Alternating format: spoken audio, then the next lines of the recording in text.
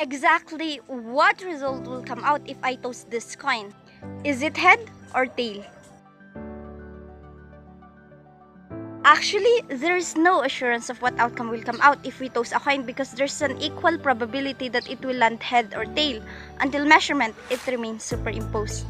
This simply tells us the principle of quantum superposition. Wherein quantum superposition only tells us that a system can be at any state at the same time, but when observed, only one state is measured. And this measured state is mathematically described by the wave function. But what is actually wave function? Wave function is just like a storage box where it contains all the possible information and description of a quantum object that takes the form of a wave, where it plays a central role in finding the likelihood position of quantum object at a given time. Wherein this wave function is very important in determining the nature of quantum mechanics. Then how does the behavior of quantum particles or the nature of quantum mechanics really works? Well, let's imagine a theater stage as a field where a situation takes place. An actor who performs and an audience watching the show, wherein an audience may affect the performance of the actor. Similar to as how the audience affect the performance of the actor, this also happens when an observer affects the behavior of particle, wherein the act of observation may cause an impact on the behavior of particle. Now this is where the strange thing happens. Let's consider an audience plays an important role. An audience has their own perspective about the show. But when carefully observed, the truth will be revealed and everybody's thoughts will collapse and all will agree into one perception.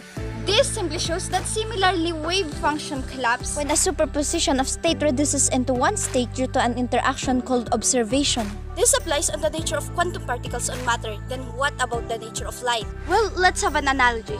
Before I toss the coin, there are probabilities of getting head or tail. But after I toss a coin, then the result has been made.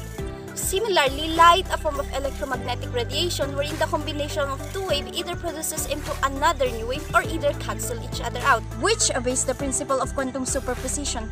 And the really mind-boggling idea is when a measurement is made, we could see the correlation between its particle properties and its wave properties. How? Well, let's imagine the show.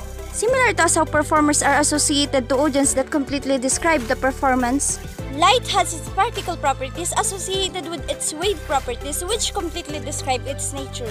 It simply tells us that the nature of both light and matter consists of particle properties associated with its wave properties. The wave function plays a central role in describing the nature of quantum mechanics, and the nature of quantum mechanics tells us that the states are superimposed. There are many things that work beyond our perception, but learning it could tell us more about how the world works. It could even help us to solve the world's most complex problems that are beyond the region. Even the worst crisis that we're facing nowadays.